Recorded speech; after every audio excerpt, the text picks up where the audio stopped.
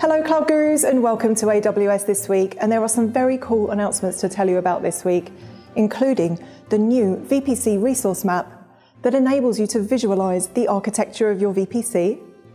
ElastiCache for Redis 7 now supports enhanced I/O multiplexing, and the first new Graviton3 based instance types have been released.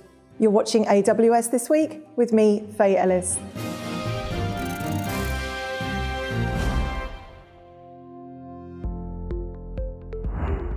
This week saw the launch of the new VPC Resource Map, which is a great new feature that enables you to visualize the architecture of your VPC. With Resource Map, you can quickly understand the architectural layout of your VPC, including the number of subnets or their connections, which subnets are associated with your public route table, and which route tables have routes to an internet gateway, all in one single diagram. Resource Map makes it really easy to identify any undesirable configurations, and you can even select components within the diagram to navigate directly to a particular resource in order to update the configuration. ElastiCache for Redis 7 now includes enhanced I/O multiplexing. And if you haven't used ElastiCache before, it's an in-memory key-value data store, which is used to accelerate application and database performance by caching frequently accessed data in memory and with sub-millisecond response times.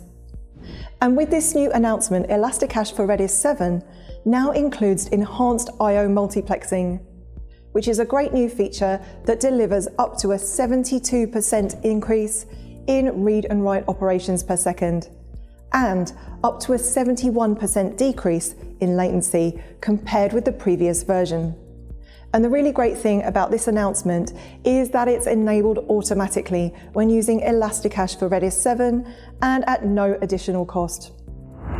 And finally, AWS have released the very first Graviton3 based instance types. And of course, Graviton3 processors are the latest in the AWS Graviton processor family. And they're designed to deliver the best price performance for EC2 workloads. And Graviton3 gives you up to a 25% better compute performance and up to 3 times faster CPU-based machine learning performance than the previous generation. And it's particularly suitable for high-performance computing in the cloud. So first of all, they've announced the C7G Metal instances, which are designed for applications that cannot run in a virtualized environment and require direct access to bare metal infrastructure.